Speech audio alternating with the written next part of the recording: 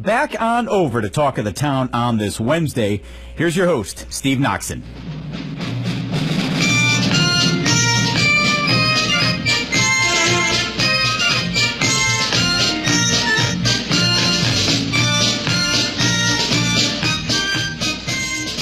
Well, that sounds real familiar.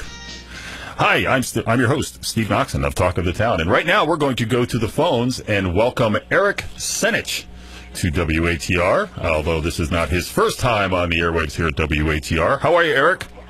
Hey, Steve. How you doing? Boy, yeah, that's good. I think I was on ATR for maybe a week. I filled in for my dad way back when. How you doing? Well, that's how we all start, man. We all get our start somewhere, and ATR has sent a lot of people out into the world and given them a great start. So I'm very proud to be a part of this team here as well, and also sitting in this chair that your dad was a host of. Absolutely. Yeah, that's it's a thrill to be on the same airwaves that my dad was on for many years, and he loved working at ATR. And I used to hang out with him just as a little kid in the studio, watching him do his thing. So he got me hooked on the radio bug. And you know who got my dad hooked was Bob Crane. There you go. And that's who we're going to be talking about here today. Eric is the host of a podcast called The Bob Crane Show Reloaded. He also is a big promoter of the Vote for Bob Crane cause, which is to get Bob Crane into the National Radio Hall of Fame. And he's also, like as you said, he was Jim Senich's cousin, which I guess makes him your second cousin. Yeah, that would be it. That would be it. And that would be it. One of the things about Bob Crane, I think everybody knows him from the Hogan's Heroes show. That was probably the biggest thing that everybody remembers about him. But there's so much more to his career than just that, and you've got it documented very well, and it's really amazing to think about some of the things that this guy was doing back in the early days of radio that no one else had even thought of doing. Yeah, huge influence on Connecticut radio back in the 50s when he was particularly at WICC. That's where he really picked up some serious steam, and then eventually went on to the West Coast. But you're right. I mean, most people know him as Colonel Hogan, and he brought smiles to millions every week with that. But, long before that, and for me, being a radio guy, as you are, I think I'm even more fascinated with his radio talents, just especially getting a chance to hear a lot of his old tapes and things that he did, stuff that's on YouTube. But it's really the podcast. I give credit to Carol Ford, and she wrote an amazing book along with Linda Groundwater and Dee as well. They all worked on this book, and it's really the definitive look at Bob's life from beginning to end.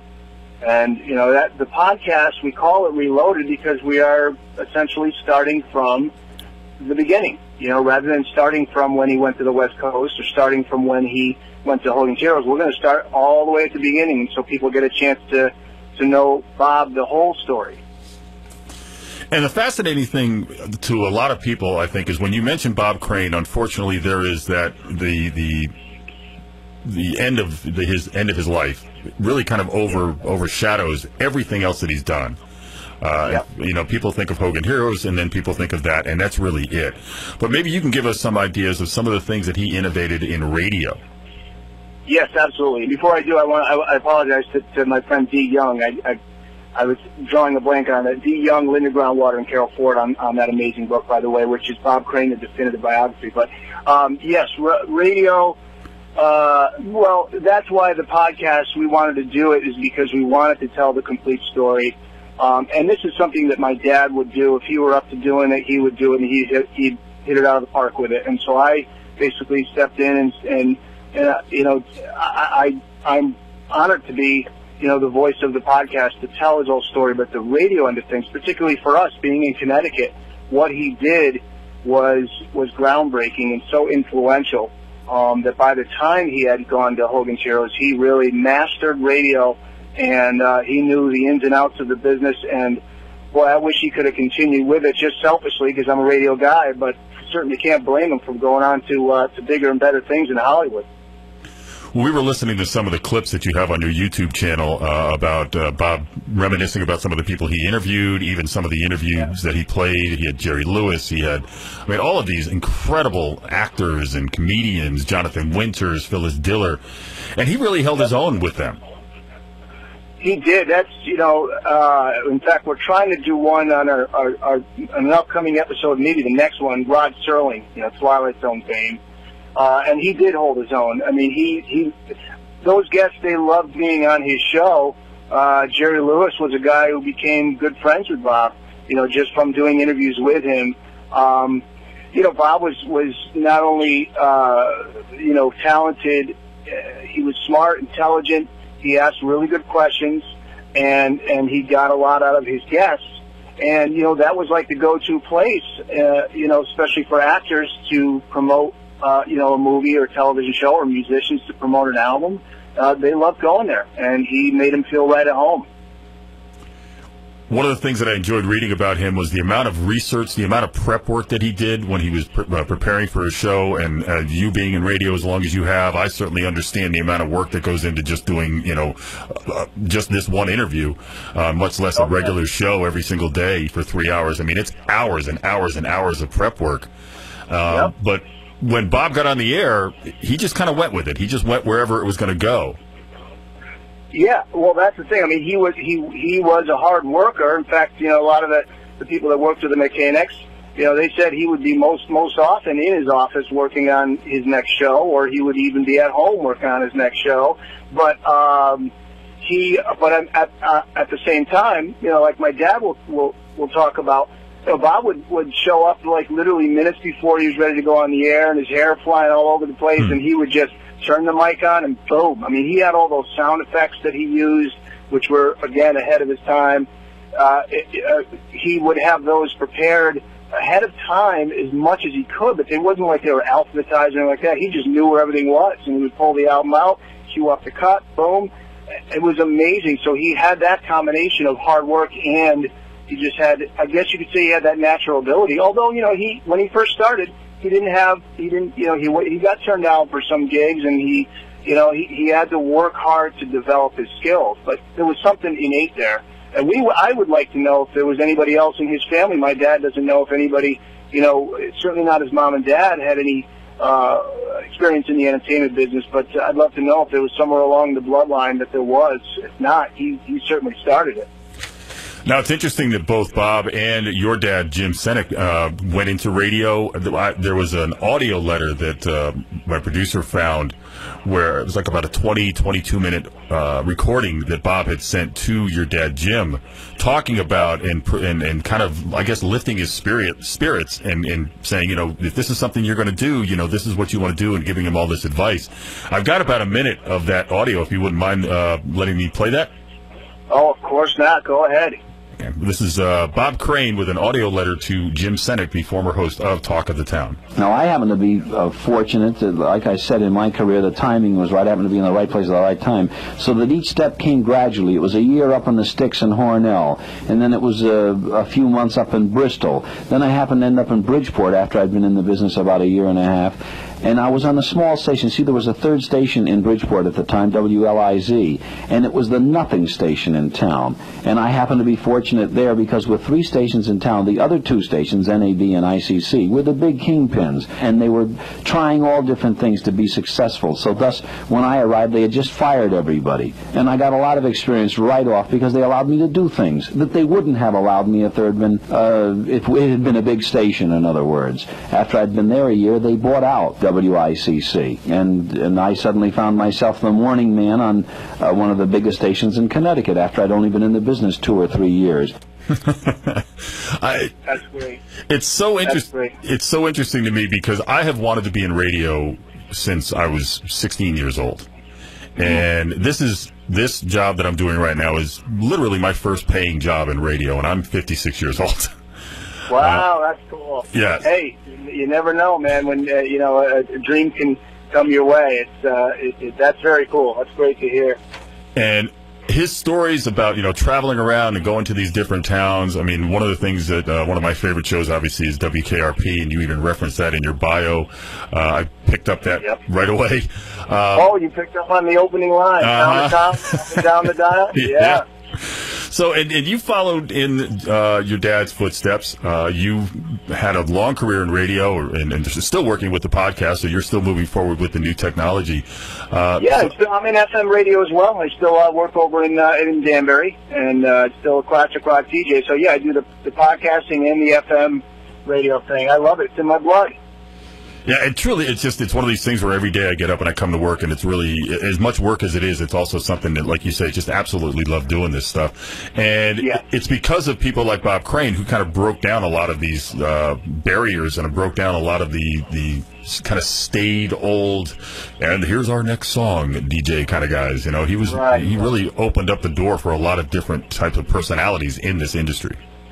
Yeah, one of the things that I learned from my dad, that my dad learned from Bob, was make every on-air break matter. An on-air break, is like the inside lingo. It's every time you're scheduled to turn on that microphone and talk, make it matter. And especially now more than ever, with all the different options that are out there, people have. If somebody's tuning into the station to listen to you, then you want to do everything you possibly can to make it worth their while. And that's what I take with me through my dad. And my dad, he just said just recently, we talk radio all the time, and he said, I loved every single minute of it. And I have as well. And I know Bob did. I mean, Bob loved acting, but I think radio was his heart and soul. I also want to mention, the YouTube, video that you just played, that clip of his audio letter to my dad. My dad gave that to me, and just in time, because this was about 15 years ago, and he said, I have a favor to ask you. I said, yeah, what do you need, Dad? He said, I have a reel-to-reel. I have some reel-to-reel tapes. Some of them are from Bob Crane, and I would love to have you put them on MP3. I said, absolutely. He gives it to me. The box is almost falling apart. The reel-to-reel tape is orange and brittle. It's breaking off. I had to ever so carefully feed it onto the reel-to-reel machine, and I just barely got it on, and I played it once through, and then when I saw those sound waves on the computer, I'm like, it's in.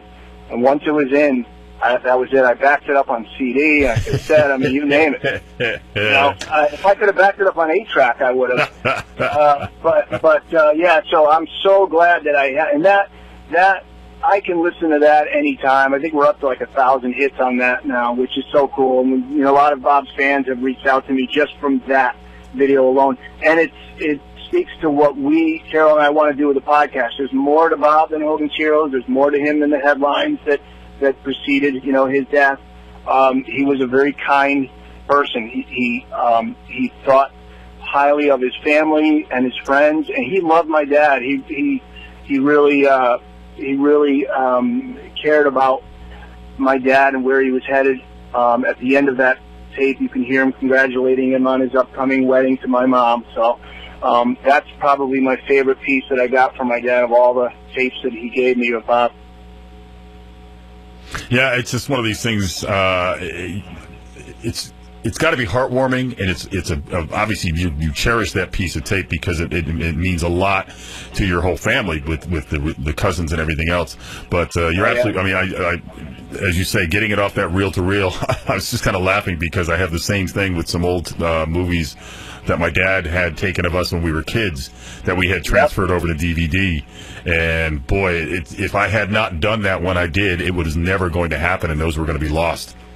That's it. It's that make or break moment. And my dad gave me the album, Bob's, you could call it a comedy album. It was a promotional album for his KNX show. I think it was the 8th anniversary show. And that was the first time I heard Bob doing any radio stuff. And that has, I believe, the Jonathan Winters clip in there and stuff like that. But, vinyl, you could at least preserve that a little better than reel to reel, which is, ooh, man, and there's a photo that we finally found. My brother Marty dug up a photo of Bob in 1966. If you go to vote4bobcrane.org, that's vote the number 4 bobcrane.org. I believe it's on there. And there's a picture of Bob. He was in town in February of '66, so he was just getting hot. He was on Hogan's Heroes, just starting, and he was in Connecticut around February of '66, and he stopped by my parents' apartment, and my older brother and sister were just little babies, and he came in with his first wife Ann, and my mom still remembers she had a fever. She had a burning up, sick as a dog, and she said, but I got dressed and got ready, and Bob came over and he took a picture. So if you look, it should be on there. It's a shot of Bob, his wife Ann, my mom and dad, and then my brother and sister Diana and Marty. And that's, again, one of those things where we were looking for it, and if you can find it, it's gold, and we got it. Now, we're talking with Eric Senich. He's the one of the hosts of the podcast, The Bob Crane Show Reloaded, and you also have a campaign to get Bob Crane, son of Waterbury, inducted into the National Radio Hall of Fame. Talk a little bit about the campaign. What do you need from people to get this done? Well, you know what? The best thing is to reach Carol through the website at voteforbobcrane.org and submit whatever you feel you want to submit. If you were lucky enough to be around when you were listening to Bob when he was doing mornings on ICC, or if you just feel like, he deserves the recognition based just on what you now know from the podcast or the YouTube videos or the book, and just send it all to Carol, and she'll put everything together and send it to the people who are in charge of nominating Bob. I mean, it's a no-brainer that he should be in there, but we all know why. It's for some reason he is held to this higher standard than others for some reason, and because of the way the controversy of the way his life ended, it somehow makes him unworthy, I suppose, in their eyes. I don't get it.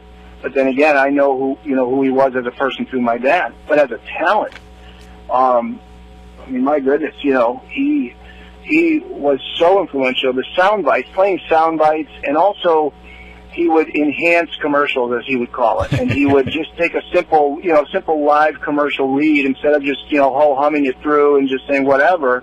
He'd turn it into a bit, and he would use sound effects, and he would use humor, and all of those things, he was taking a huge risk with those. I mean, sometimes he would do a spot. He did a spot on a local deli nearby in Bridgeport where he was saying the sandwiches were made with granite and rocks, and he was joking, obviously. But the owner of the deli called in. He said, "You got to fire this guy. This is unbelievable. He's gonna put us out of business. I'm paying you for a spot, and he's making light of it." Well, within a couple hours, there was a line forming out the door at the guy's deli, and he calls back. He says, "Scratch that. Never mind." He's doing great. But those are things when you take risks like that, and you're the first one to do it. He was fortunate in that in the smaller stations he worked at, he was able to go straight up to program director, which is not easy, and he did it in like no time. But I think he obviously proved to the GM, the general manager, that he was he had the stuff to lead. But he was the program director of these small stations, so therefore he could call the shots on what he did on the air. So he didn't have somebody standing over him saying, "No, don't say that. Don't do this. Don't laugh. You're laughing too much," or whatever it was. He could do that, and that helped him a lot. But still risky, the things that he did. And then over time they start to influence other jocks. When I first started, I would listen to all the disc jockeys that I thought were great, and I'd try to emulate them first before getting my own style and developing my own personality. And so you listen to some of the big names. Howard Stern is the biggest of them all, and Fred Norris is the guy who's known for the sound bites and the drops, the movie clips and things like that. That's what Bob was doing a long time ago. Yeah, and that's what I found really fascinating about it is the number of things that he was doing that no one else had done before. But other people became far more famous, Wolfman Jack, so many other people in the industry, for kind of doing what he did and getting away with it. Like you said, the courage to do that, too, because he could have very easily just been fired for stepping over that line if someone didn't give him the opportunity. Yeah, Steve, when you have, I mean, you're talking about a guy who had just gotten married. He's got little kids. He's got to put food on the table, and he's risking getting fired for something that he believed was entertaining. He believed that the people would enjoy it.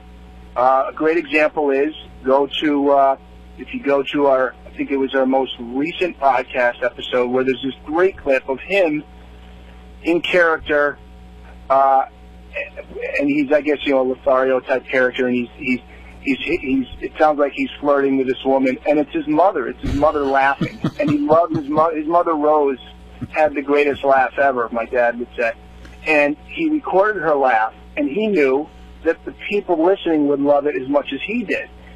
And he had that genius about him. He knew what was going to work. He believed it. He believed it so much that he was going to risk possibly losing his job over it. And he did it. And then it paid off.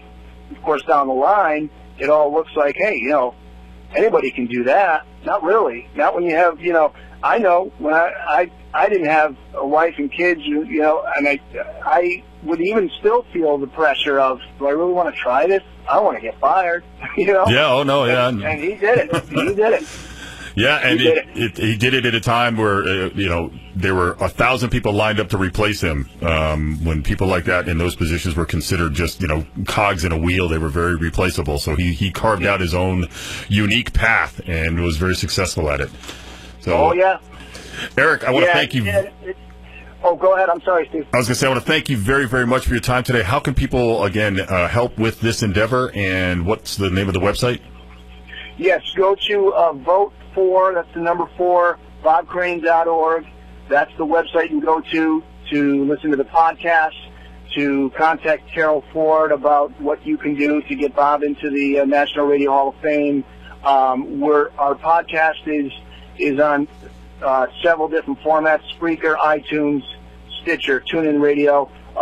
You really can't miss it. We're up on YouTube as well. And I think that's it. And buy the book, Bob Crane, The Definitive Biography, because not only is it a great book about Bob, but my dad, Jim Senich, is in it. So he's quoted throughout it. There you go. And, so and there's some great stories in there, and I think that's it. Steve, I appreciate it, man. It's a pleasure to be on your show. Eric, I can't tell you how much I appreciate your time as well. What time is your show on Saturdays on I-95? Free plug. This is good. I-95, 95.1 FM, every Saturday, 10 a.m. to 3 p.m., and you can also get our app. We have an app, and you can search I-95 Rock in your app stores or, online. And then also I95rock.com. I write weekly blogs there, and so I've been there for a long time, and I love it. It's a great station. Much like with my dad at ATR, it's like my second home. Well, I know that when we were talking here at the station about having you on, it brought back memories of your father, and everyone here it brought back a lot of memories about and the history of not only the station itself, but this show, Talk of the Town. And I mention it all the time. I feel like I'm sitting on the shoulders of giants, and your dad Jim being one of them, who really helped build this legacy that I have been entrusted with. And it's truly an honor. And I really have enjoyed speaking with you. And please give your dad, Jim, all the best from everyone here at WATR, okay? Oh, I certainly will. I will be visiting him on Saturday, and he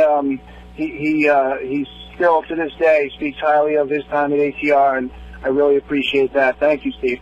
Eric Senich, I want to thank you again very much for your time today, and best of luck with this campaign. Thank you, Steve. Great job on the interview. Anytime you need another interview from me, you just give me a call. Sounds good. We will put you on the rotation, my friend. All right, buddy. Thank you. Take care. Have a great day. All right. Take care. That's Eric Senich, the son of Jim Senich, and also a radio man in his own right. He is the voice of the podcast, The Bob Crane Show Reloaded, and is also working the campaign to get Bob Crane inducted into the National Radio Hall of Fame. So the website there is Vote for Bob, vote the number 4 Bob. So if you feel that is something that Mr. Crane should be recognized for his talents, certainly Any efforts in that regard would be greatly appreciated, certainly by Mr. Senich.